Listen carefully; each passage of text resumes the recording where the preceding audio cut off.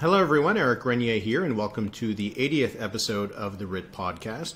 We're now over a year from the last Ontario election, but there's already been lots of drama when it comes to the leadership of the two opposition parties, the Liberals and the New Democrats. The New Democrats have a new leader. The Liberals are looking for a new leader, and they might actually be looking at the leader of another party to become the leader of their party. So there's lots to chat about in Ontario politics. So joining me this week is Sabrina Nanji of QP Observer and John Michael McGrath of TVO.org, a writer at TVO and a co-host with Steve Paikin of the On Poly podcast. Sabrina and John Michael, thanks so much for joining me. Happy to be here. Before we get into the leadership, we should talk just about the big story this week, which is the healthcare funding that was proposed by the federal government. So they're proposing $196 billion in spending over the next 10 years. About $46 billion of that is going to be new spending.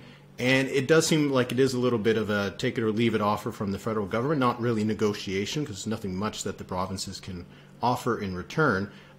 Sabrina, what has been Doug Ford's reaction to the proposal that the feds have put on the table? Yeah, I thought it was really interesting this week to kind of watch Ford change his tune a little bit. You know, leading up to this big meeting with Trudeau this week, he was kind of signaling that Ontario was ready to sign on the dotted line. You know, he was saying we're just, you know, dotting our I's, crossing our T's, that type of thing. And then once he actually got, you know, the offer on the table in that closed door meeting with Trudeau, he came out and sounded a bit more skeptical, you know, called it a starting point. It's a down payment on future talks. And of course, we know that, you know, the deal falls short of what the premiers have been demanding for a long time, increasing the Canada House transfers, Ottawa's share of it to 35% from 22%. And that's about $28 billion a year. And this is closer to, you know, almost $5 billion, let's say. And so it falls far short of what the premiers have wanted. But as you said, this is kind of a take it or leave it offer. And no premier, you know, when all provinces are facing the healthcare crisis that they're facing is going to say no to money. And so I think that this is more about negotiating the details and the fine print of the bilateral agreements. And I think that, you know, we're not going to see a deal tomorrow or anything like that. It might take a couple of weeks, but certainly, you know, all sides want a deal before the budgets come out. And for Ontario, the legal deadline is March 31st. You know, the Ford government has broken their own, it's a self-imposed deadline in the past, but Ottawa's budget is coming out, we're expecting soon as well. And so I think they're kind of going to want to get these numbers like down on paper and finalized before that, at that point. So, you know, a couple of weeks, I think we'll see the final points of that. John Michael, it seems like the Ford government and the Trudeau government have been they've been working together, it seems, at least behind the scenes, pretty well. And this is not a government, you know, two governments that you would expect to work well together, a Conservative and a Liberal government. So how do you find that the reaction that Ford had this week, how does it square with that kind of relationship that we've seen between the feds and the province? I think one way to think of it is that these two leaders, the Premier and the Prime Minister, have mostly saved the really public antagonism for things that frankly don't matter as much. Healthcare spending really, you know, the single biggest file in the provincial budget. It's I mean, even before COVID, it was the kind of file that no premier could really afford to let fall apart. And so this is simply a matter where you really have to have both levels of government rowing in the same direction. And you know, as Sabrina detailed, this is not as much money as the premiers wanted, but it's not no money, and it is more money than they were getting. So lacking any real leverage with Ottawa, I think the provinces are going to, you know, they don't frankly have that many options. They are going to have to take the deal and move forward from that. What I do think is interesting, and like sort of the dog that didn't bark, so to speak, is the Prime Minister, at least nothing that I've seen, and certainly either of you can correct me if I'm wrong on this, but I didn't see anything from Prime Minister Trudeau about any measures that might restrain private delivery of healthcare. Obviously, a live issue in Ontario right now. Other provinces are doing this as well. And I know certainly there were lots of Liberals, both provincially and federally, who have been, making dire warnings about what Ontario is doing and what it means for the future of healthcare in this province. That seems to be a fight that the Prime Minister is not wading into right now. It does seem that one of the reasons that we've seen that the premiers have been disappointed, but not so disappointed, is that there weren't a lot of conditions on this money. The only thing that's worse than not a lot of money is money with conditions. So the fact that they are getting something, and they can more or less do what they want with it, there'll probably be some limitations, does seem to be something that they weren't expecting as much. Of course, the premiers are always going to be asking for a lot, and they're never going to get exactly what they want. This is not a lot less than maybe what they wanted, but in terms of a negotiating position, they don't really have much of one. So I guess we'll see where this unfolds. And just as you were mentioning, Jagmeet Singh has been criticizing the federal Liberals for not preventing private delivery in this. So it does seem like this will be an issue that we're going to hear about going forward. Okay, so that's the healthcare funding. I just wanted to touch on it because it is such the big story this week.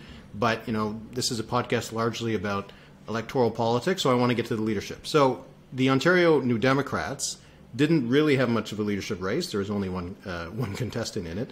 Marit Stiles was acclaimed. They had to move it up just to this past week because it was going to be the beginning of March, but why bother? They already had the name. Sabrina, how has the fact that she's been acclaimed, how has that been going over within the NDP? Well, I've actually been hearing some dissent, but it's coming from the usual corners. Some outspoken New Democrats who have, called out party brass on past behavior before, weren't so happy about this being an acclaimed race, having no one else competing in it. I think there were a lot of questions about her, Stiles' potential competition. We know there was a lot of rumors late in the game last year before the deadline to sign up. There were rumors of other MPPs running. And so there have been some folks that are, not happy about this. Liberals, if you ask any Liberal, they are, dining out on the fact that this was an uncontested leadership race. They're saying this was, this is a sign that, there's no energy or fresh engagement with the NDP. And, meanwhile, the Liberals, we're going to definitely dig into the leadership drama there. But, even for party president, sort of an inside baseball position, that's already a hotly contested race for the big political nerds out there that are paying attention to that one. But if you ask Stiles, and I did, she'll tell, she's flipping the script on this. She says this is a sign of party unity. Everyone is behind her. And I think, especially there is a bit of a love-in. They're kind of riding that wave right now. Stiles was just acclaimed. It was a big party. She had, and pretty much her whole caucus behind her dancing on stage to Diana Ross. It was a cute moment.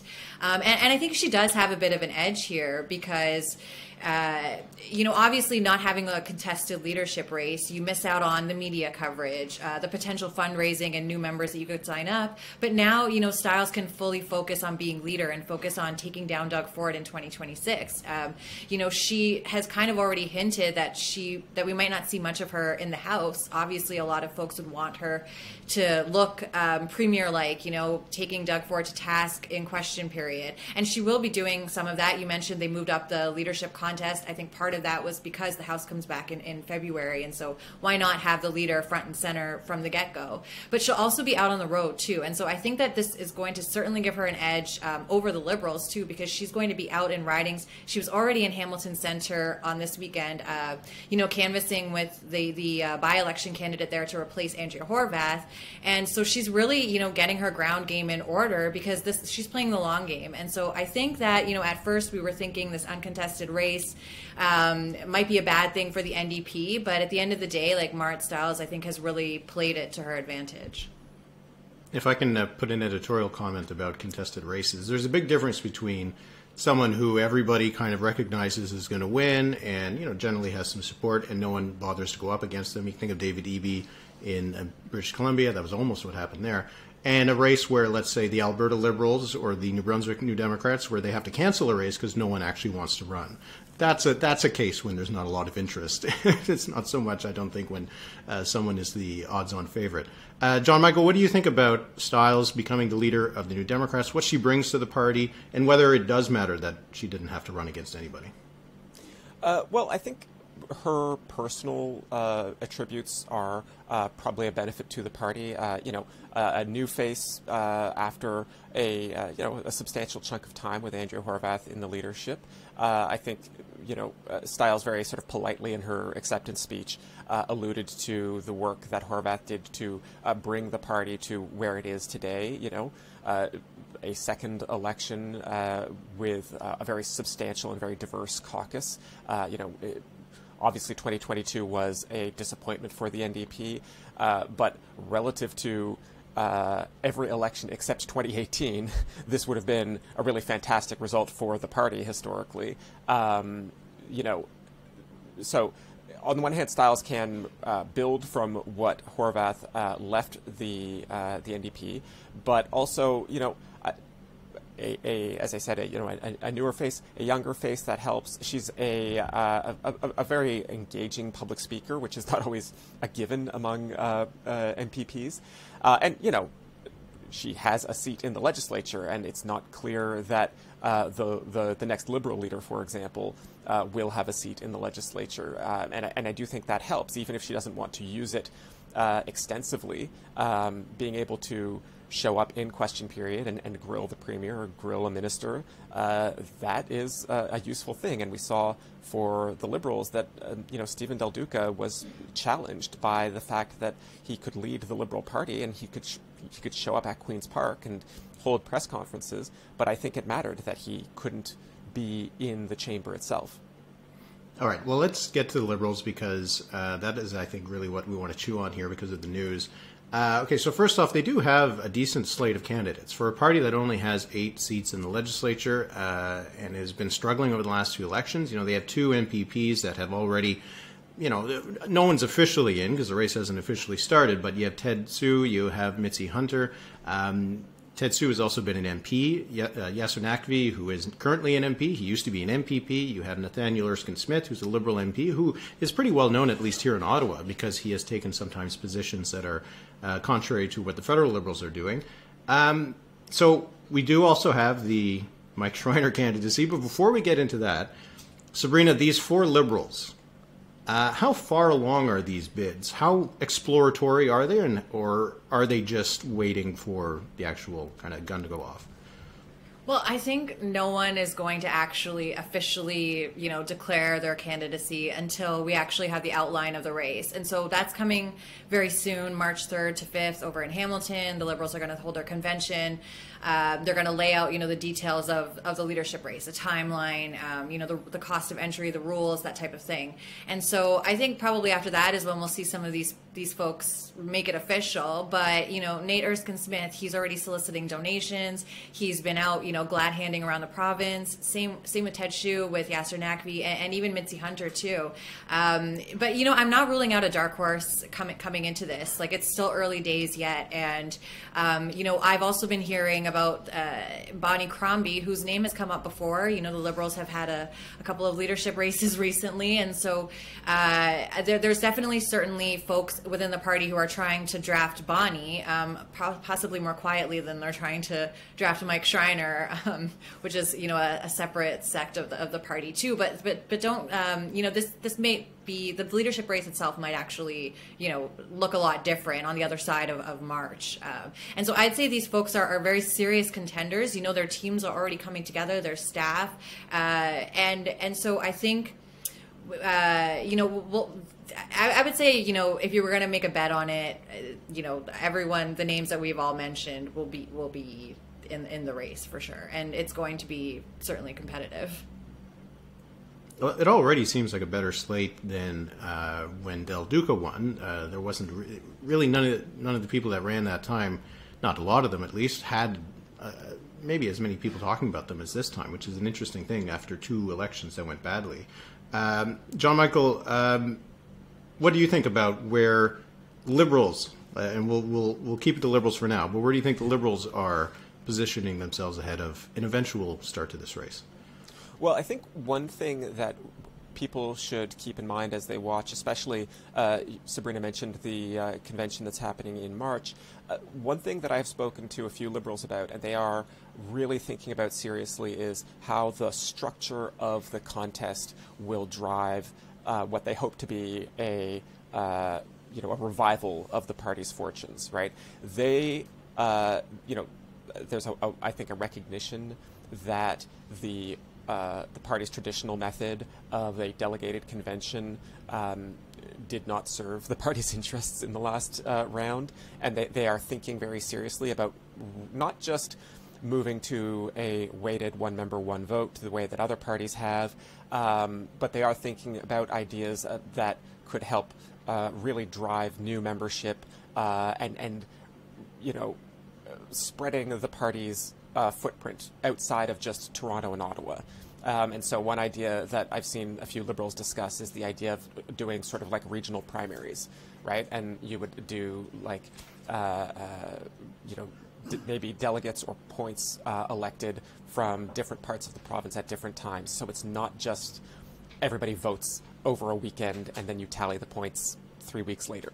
I don't know if that is a solution that the party will land on, but they are thinking about those kinds of rules because they really do recognize that the party's in a bad place right now, to be very blunt about it.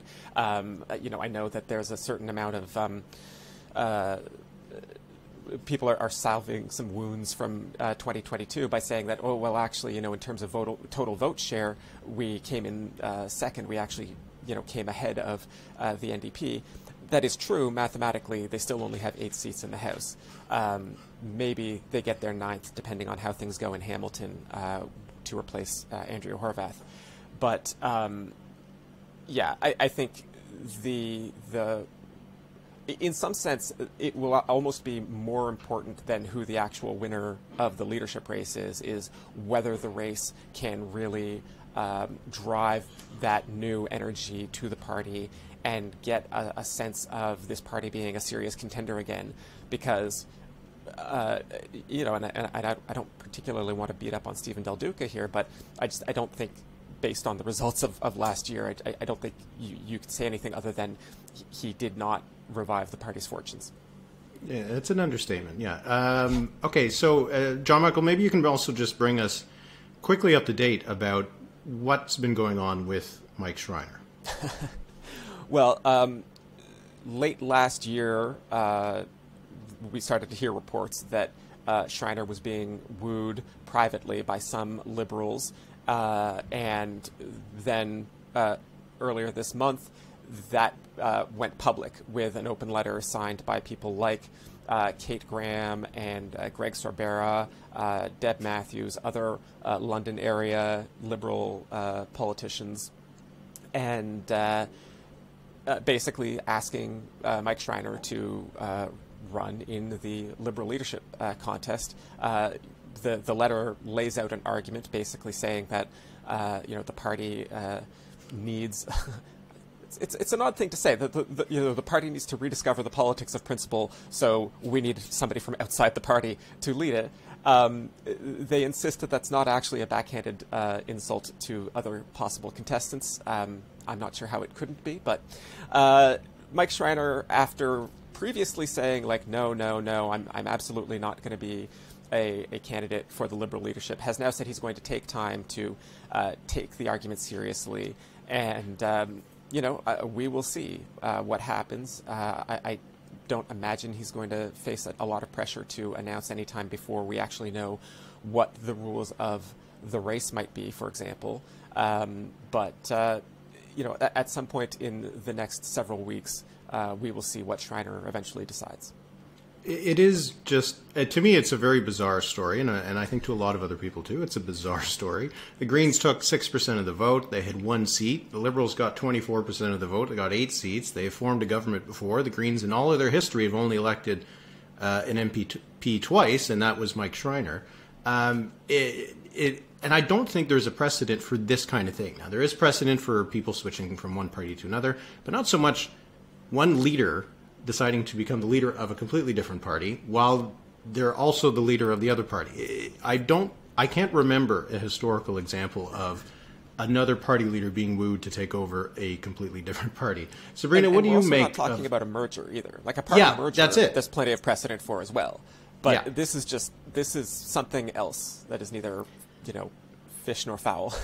A merger would be something, but this is not even that. It's abandon your party to come to ours. Sabrina, what do you make of this?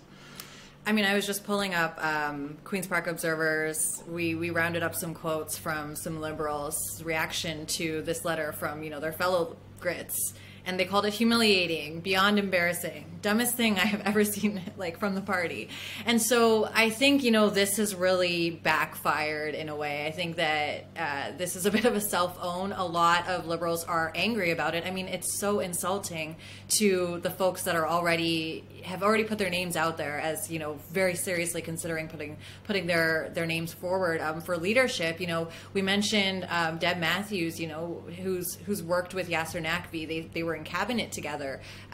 Lucille Couillard, current sitting MPP, signed her name to this letter, and she's got fellow Mitzi Hunter there, Ted Hsu, who have also said that they want to run. And so what does it say about what your colleagues think about how you perform already? And so I think that this is caused a big rift in the party. I know Schreiner said he was thinking about it, before when it was just rumors and buzz, as John Michael mentioned. Schreiner was like, no way, I'm agreeing through and through. And now that it's a formal request in this open letter, he's like, I'm going to take this seriously.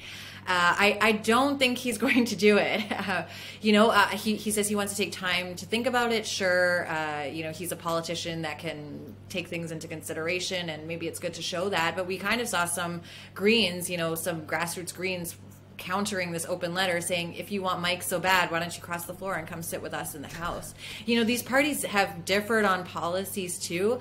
I don't think this was maybe the right move. I think this has rubbed a lot of Liberals the wrong way, but if nothing else, this has been so entertaining for all of us to dig into and watch. But Schreiner is a Green for a reason. We've said this a ton of times before, that he punches above his weight. He's a very effective opposition member, and as you said, the Greens have not polled that well. I saw David Coletto, our friend at Abacus, who's been on the podcast before. He said that he pointed out that the leadership approval around campaign time last year put Schreiner 6 points behind where Stephen Del Duca was, and we know how it ended up for Del Duca. He didn't even win his own seat. And so I think this was a bit of a swing and a miss from the Liberals, but if nothing else, it's super entertaining for all of us watching.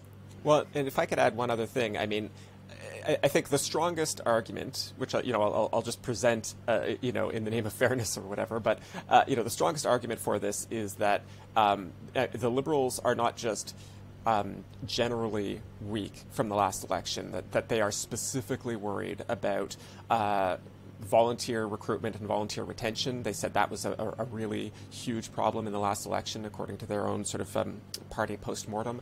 And they're really, really afraid about what's happening with young voters. They absolutely are worried about young voters primarily going to other parties. And the hope from the proponents in this letter was that somebody like Mike Schreiner could not just bring sort of generally speaking new voters to the party, or could lessen the fragmentation of votes on the left, but specifically that it would bring in young voters. And I mean, it's an idea, but I don't think that as Sabrina has said, I do think it's a bit of a swing and a miss, and I think that the proponents who signed this open letter, I think they misjudged where the party is, and I think very clearly they were not prepared for the really harsh negative reaction that it got from a lot of people in the party. Mike Schreiner seems like a nice guy. He was fine in the last debate. I wouldn't say that he did particularly well. He doesn't strike me as someone who can really be like a lightning rod for the youths. And you have someone like Nathaniel Erskine-Smith, who's going to be running for the Liberal leadership, presumably. He is very much to the left of the federal Liberal Party. He is a younger person. He is for animal welfare, and he has talked about marijuana use and stuff like that. He seems like the kind of person that could also bring youthful energy to the party. So I still get very confused about why Schreiner would have been identified as the answer. As Sabrina mentioned, his polling it wasn't particularly great. He's not some third or fourth party leader who is really popular, more popular than his party, and people give him a break because he's not going to form a government. He's still just a moderately popular figure within Ontario politics. So it really just is very surprising to me. And I don't know if either of you, maybe John Michael, you want to get in on this, but even if he did run, would he even have much of a chance of winning? He has to win over Liberals. Right, and so there's a number of problems with this scenario. First of all, as you've said, he is popular. He's very well respected, but he's not overwhelmingly popular. I believe actually Main Street has just done a poll testing the idea of the Liberal Party led by Mike Schreiner, and he's, I think, 3 or 4 points ahead of some of the other names, and you got to believe that is mostly just name recognition. Outside of people who listen to this podcast, people probably don't know Nate Erskine-Smith or Yasser Naqvi off the top of their heads anyway. But Mike Schreiner was on that debate stage last summer. But yes, he has to, Mike Schreiner is not going to be such a runaway favorite with the Liberal membership or with the general population that he's going to flood the party with new members, and you will have to convince existing Liberals that a guy like Mike Schreiner is the person to lead the party. And existing Liberals are probably going to prefer somebody who is already a Liberal, who has a history with the party. And, there's a substantial disagreement between, we'll see how substantial the disagreements are, but you could look at the history of somebody like Yasser Naqvi versus somebody like Nate Erskine-Smith. Ted Hsu, maybe less of a record in politics so far, but still, he did serve as an MP. He's got a record around Kingston.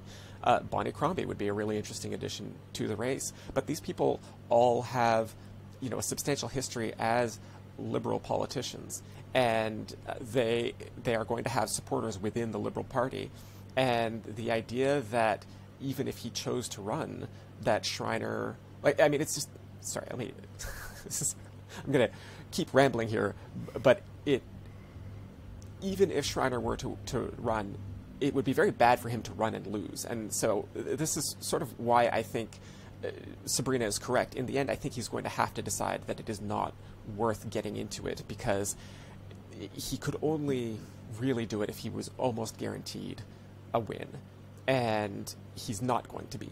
It is going to be a contested race. We already know that there will be multiple contestants, and I suspect that somebody like, Yasser Naqvi or Ted Hsu or Nate Erskine-Smith or any of the names that we have mentioned, they are going to make a very substantial and compelling case to Liberal members. And Sabrina, if Schreiner did run, he's been leader of the Ontario Greens since 2009. He's the only one who's ever won a seat for them. If he ran, that would likely, it seems to me, almost kill the Green Party. They don't have anything. And if he ran and lost, then what happens? And it's just, as you said, he probably won't do it because the paths just don't seem to make much sense.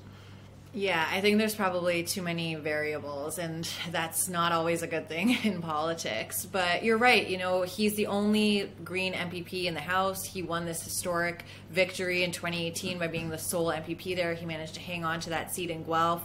And, they've come really close, especially in Parry Sound Muskoka, interestingly enough, where there was no Liberal candidate. And they've had, the same candidate there run 5 times now, and he's not ruling out a 6th run for 2026 yet.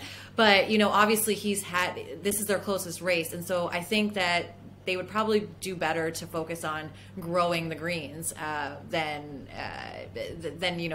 going over to the Liberals and the whole mess that would create too. And actually, I would just add like something that you had said earlier, Eric, about Nate Erskine-Smith kind of being a thorn in the side of the federal Liberals. I think that's going to give him an edge in the provincial Liberal race, because it's the Underhill theory, right? Like Ontario always votes the opposite provincially than they do federally. We elected Trudeau federally and a Conservative Premier Ford provincially. And so I think that, kind of being a bit of a rebel on the Hill in Trudeau's cabinet might serve him well in the general election. But of course, as we've been talking about, he kind of needs to win the party race first.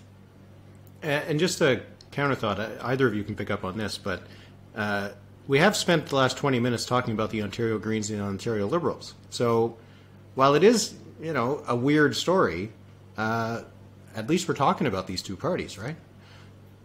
Yeah, I would say that it's not bad for the Liberals to be in the news, because the alternative is worse. But the harm for the Liberals here is largely, outside of the headlines, right? When we talk about that really strongly negative reaction that has happened to this proposal within the party, right? Like that's where you do risk creating a rift that would be hard for the party to get over. And, I don't think we're there yet, but it's always possible to imagine, look, it's going to be really hard for the Liberals to do really, really well in the next Ontario election, right? They might do better. They certainly hope to do better than they did last time, but it's going to be a really big lift for them to form government after the next election.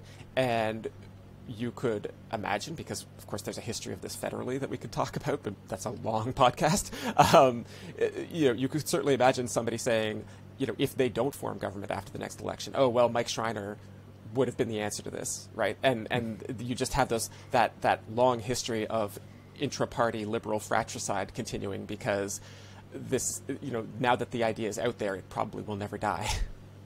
Well, if Poilievre wins the next federal election, then maybe the Liberals suddenly in Ontario become the favorite, just because of that balancing act that Sabrina just that's mentioned. Part of the context here is, there will have to be a federal election before the next provincial one.